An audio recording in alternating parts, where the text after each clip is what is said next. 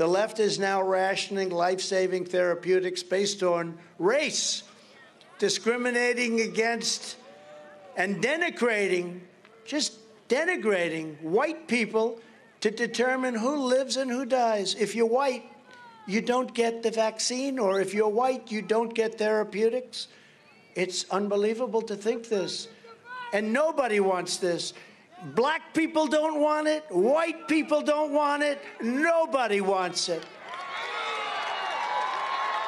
It's not even believable. You saw this a week ago where it came out. Nobody can even believe it. They don't even talk about it, and they don't want to talk about it because they know it doesn't work very well for them. But the Wall Street Journal described the practice race-based preferential COVID treatment. Said that's what it is. You get it based on race.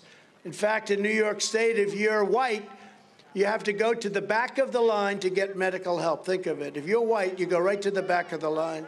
This race-based medicine is not only anti-American, it's government tyranny in the truest sense of the word.